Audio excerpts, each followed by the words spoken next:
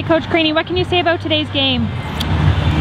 You know what? We came up against a very good Carleton team. They're very large up front on the offense, and they dominated our front seven.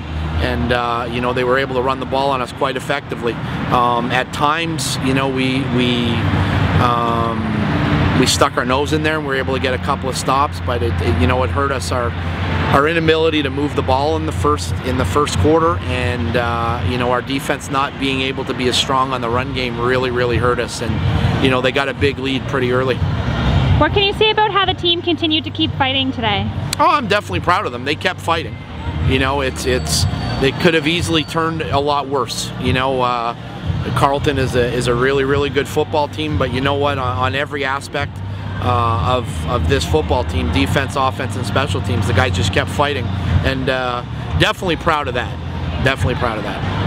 Hussein's nearing the end of his career, and he had a big game today. What can you say about what he's done this year? You know what? It's just great. He's tried to carry the team on his back. Game in and game out, he's one of our best players on defense and special teams, and we're just really proud of what he's doing. And you've got one game left this season. How do you prepare the guys to wrap up on a strong note?